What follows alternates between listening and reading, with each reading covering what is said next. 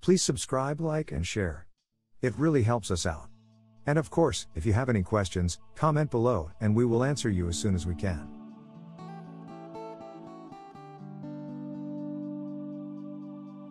Welcome to this video in our series on A-level economics. Topics covered today are as follows. 2.4 National Income. If you haven't seen our previous videos, click on the card above. Looking at national income, the first thing we need to look at is the circular flow of income. The most basic form of the model shows a two-sector economy, with just the households and the sellers. Households own all the wealth and resources, so provide the firms with land, labor and capital in return for rent, wages, interest and profits. They use this money to buy goods and services produced by the firms.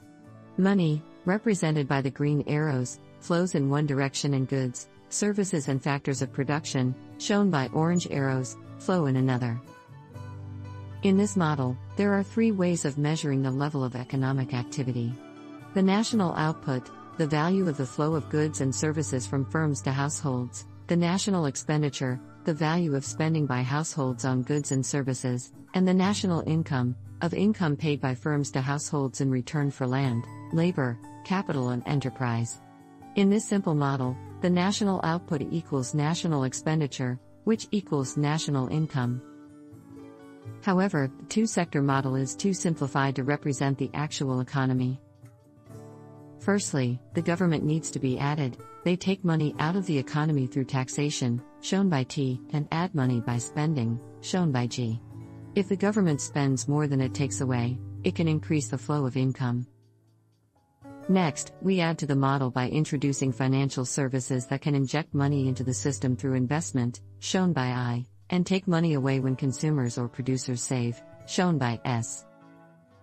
Finally, foreign markets are added as foreigners buy British goods, so exports, shown by X, add money to the flow, but British people want to buy foreign goods, so imports, shown by M, take money away from the flow.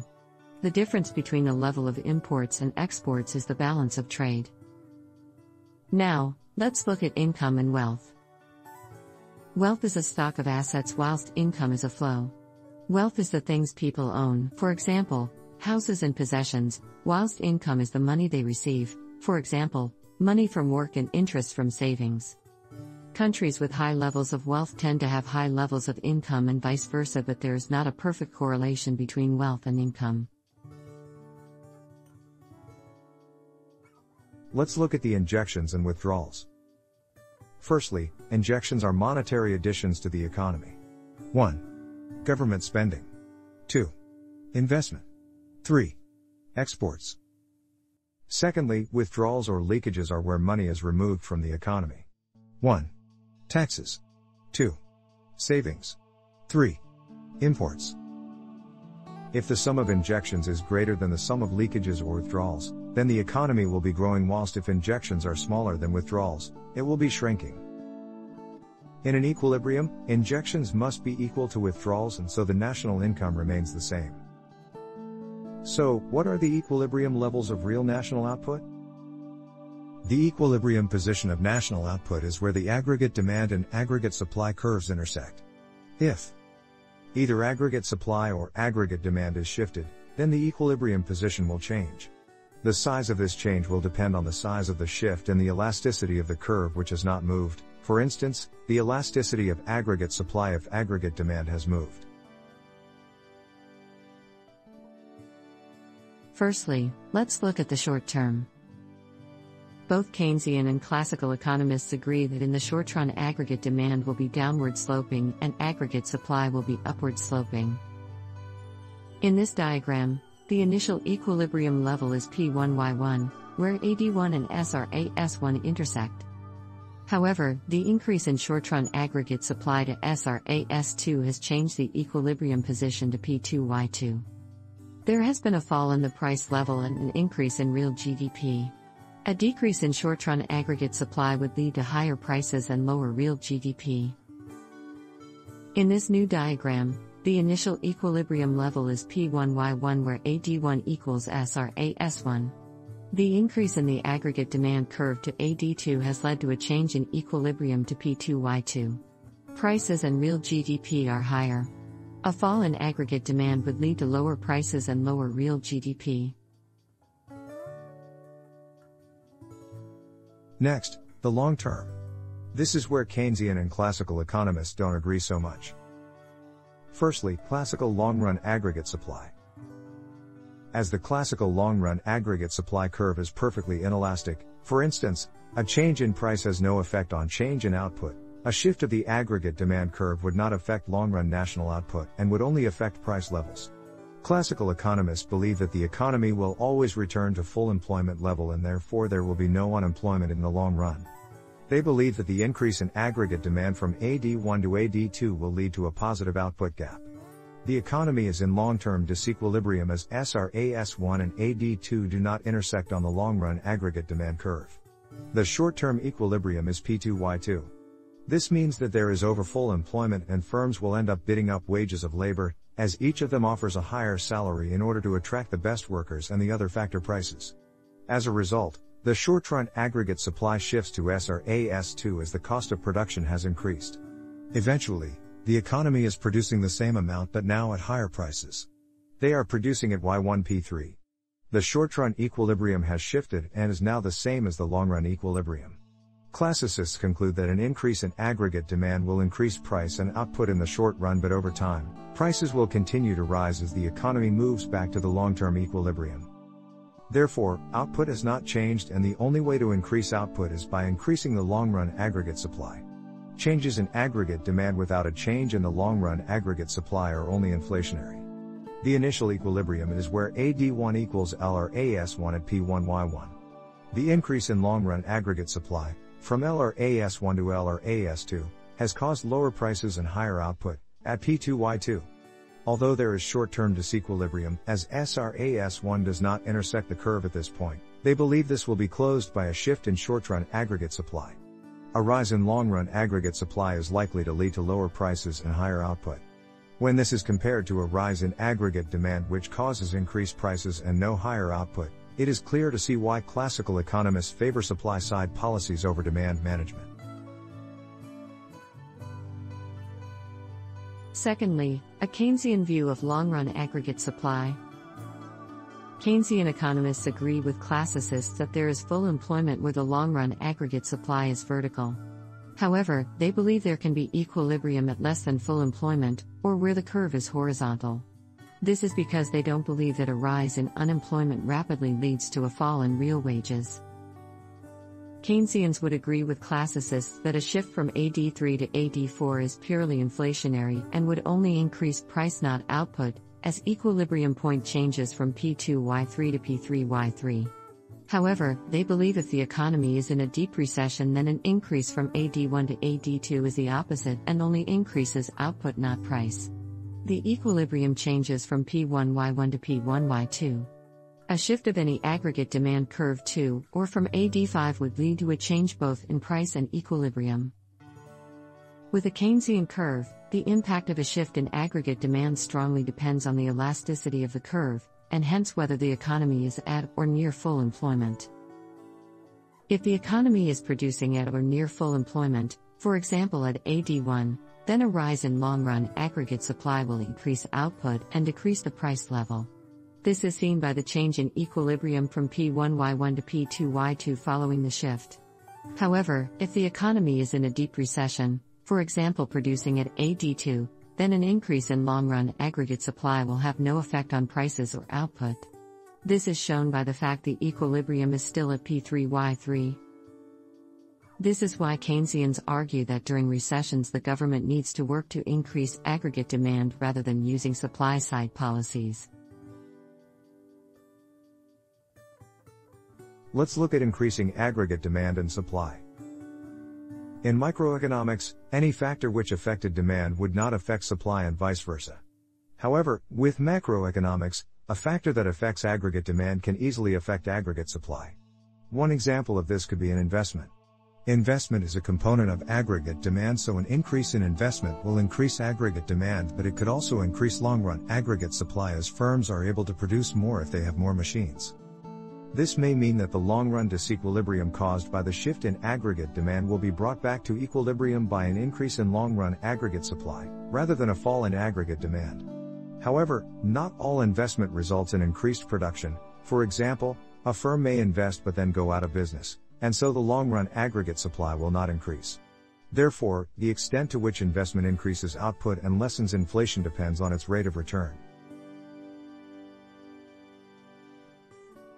Moving on, the multiplier effect. Firstly, the multiplier process and ratio. The multiplier process is the idea that an increase in aggregate demand because of an increased injection, for example, exports, government spending, or investment, can lead to a further increase in national income. It is the ratio of the final change in income to the initial change in injection, and the figure multiplied by the original injection to find the final change in income. The initial injection will represent an increase in spending and will increase income for someone else, which will then lead to further consumption spending.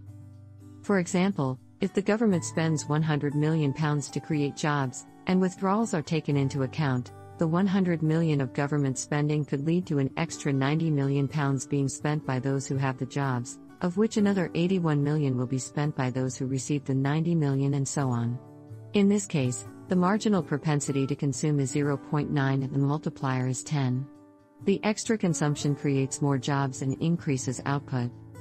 The size of the multiplier will be determined by how much of an increase in income people will spend, the marginal propensity to consume, or MPC. The lower the leakages, the higher the MPC, the bigger the multiplier. The multiplier is able to work due to the concept of circular flow, since one person's spending is another's income. The IMF has calculated that in developed countries, the multiplier tends to be around 1.5 in the long run and about 1.6 for developing countries. A negative multiplier effect can also occur, i.e., a withdrawal from the economy could lead to an even further fall in income, decreasing economic growth, and possibly leading to a decline in the economy. This means that government plans to cut deficits will lead to an even further decrease in the economy. What are the effects of the multiplier on the economy? The multiplier means that growth can occur quickly, as any injections lead to a bigger increase in national income. Injections can be targeted at those with the biggest MPC in order to increase the size of the multiplier. For example, if the government is trying to stimulate the economy, they will want to give more money to people with the highest MPC, those being people on low incomes. Governments use changes in spending to influence macroeconomic performance, but it is impossible for the government to know the exact effect of their spending, as it is difficult to know the size of the multiplier. As with many things in macroeconomics, there will also be a time lag between the increase in income and the full effect of that increase, as not everyone will spend the money straight away. The overall effect on the economy will depend on the change in aggregate demand and the elasticity of the aggregate supply curve. What are some definitions and effects of marginal propensities? Marginal propensity to consume, or MPC. This is the increase in consumption following an increase in income. Marginal propensity to save, or MPS. This is the increase in savings following an increase in income. Marginal propensity to tax, or MPT. This is the increase in taxation following an increase in income. Marginal propensity to import, or MPM. This is the increase in imports following an increase in income. Marginal propensity to withdraw, or MPW. This is the increase in leakages following an increase in income. MPW will equal MPS plus MPT plus MPM. The multiplier is dependent on MPC and so can change all the time. MPC depends on a range of factors. Any factor that affects consumption, as a component of aggregate demand, will affect the MPC. For example, a change in interest rates will affect the MPC. The higher the MPC, the bigger the multiplier is. This means more money of income is spent, so more money is transferred through the circular flow and less is withdrawn. The other marginal propensities show how much of a change in income is withdrawn from the economy. For example, how much is not spent. An increase in any of these will decrease the MPC. A change in tax will affect MPC, ceteris paribus, as it will increase the MPT any factor other than income that affects imports. For example, the quality of imported goods will affect MPM and therefore MPC. What are the effects of a change in aggregate demand? The multiplier leads to an increase in aggregate demand higher than the original increase, but for it to have the desired effect, there must be sufficient spare capacity in the economy. For example, it cannot be at full output for extra output to be produced. If the aggregate supply is perfectly inelastic, like on the classical long-run aggregate supply curve, then the only impact of the multiplier will be to increase the price. It will not affect output in the long run, although it will in the short run. The more elastic the curve, the smaller the effect on price but the bigger the effect on output. Therefore, as with any increase in aggregate demand, the effect of the multiplier depends on the shape of the aggregate supply curve and whether it is short-run or long-run. The size of the increase in aggregate demand will depend on both the size of the initial increase in aggregate demand and the size of the multiplier. In general, the multiplier will have a big effect when there is plenty of spare capacity in the economy and the MPW is low, or MPC is higher. It has little effect on output when there is little spare capacity in the economy, so the rising demand only creates rising prices. Thank you for watching our video. Please like, subscribe and share. And comment below so we can clarify things for you.